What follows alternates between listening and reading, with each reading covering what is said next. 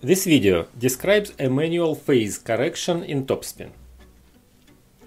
Phase correction is needed after a Fourier transform because the same peak may come out as absorptive shape or dispersive shape or a mix of the two. Phase correction is converting the peak into its absorptive shape, easiest for visual analysis.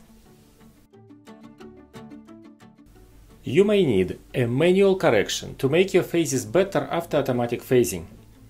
But it becomes particularly important if your experiment uses water suppression.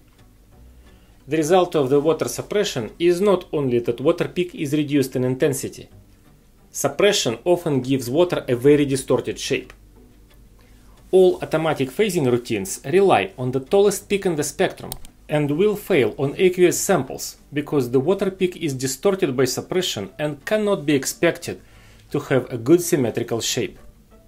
A manual phase correction is required for experiments with water suppression. To perform a manual phase correction, first I need to reprocess the dataset to remove the results of a failed phasing attempt. Type in EF on the command line. Shift the spectrum to the center by clicking the arrow up button. Roll the mouse wheel to magnify the spectrum to visualize phase distortions. Next, I will click Process and Adjust Phase. First, let's look at the toolbar. The 0 button and 1 button will change 0 and first order phase corrections. The R resets phases back if you want to start from a clean slate. The pictures of the little ramp going up and down are buttons to adjust sensitivity of the mouse. The rightmost icon of a diskette with a blue arrow will save the result. Final blue arrow is to exit without saving.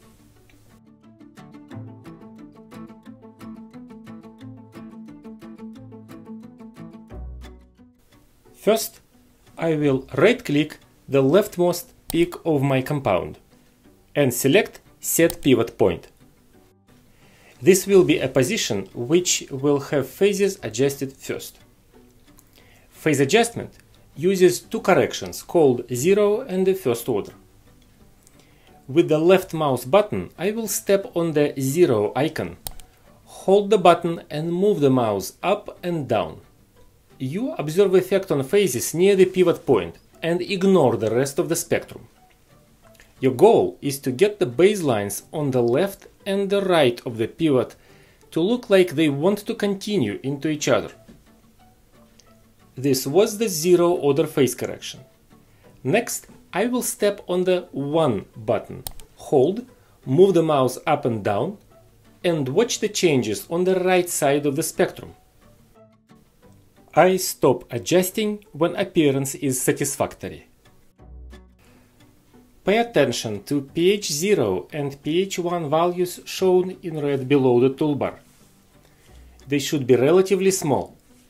If you see them going into hundreds, you adjusted too much.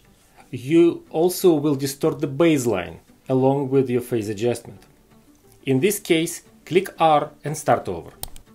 I will redo my phasing again. Once you see the baselines near straight and continuing, you're done. Click the diskette button to save.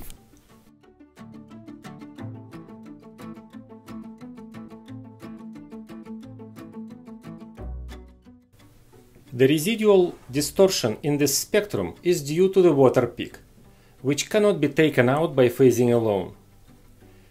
Even if you are the Evgenii user, it is always worth phasing at the spectrometer, because you have a chance to reacquire if you have such a significant solvent distortion.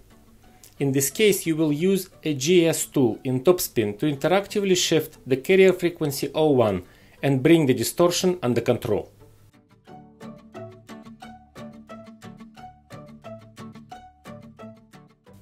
After you successfully phased, the results of your phasing are saved in the ProcPar tab in a phase section. You can reprocess now with EF and then issue PK. This will phase your spectrum using the values that you saved. If you create a new experiment from this one, it will inherit the phases. Saved phases are often sufficient for phasing of the future dataset. If you are using MNOVA for final data processing, phasing in Topspin is still useful, because values of your phases will be imported and used by MNOVA.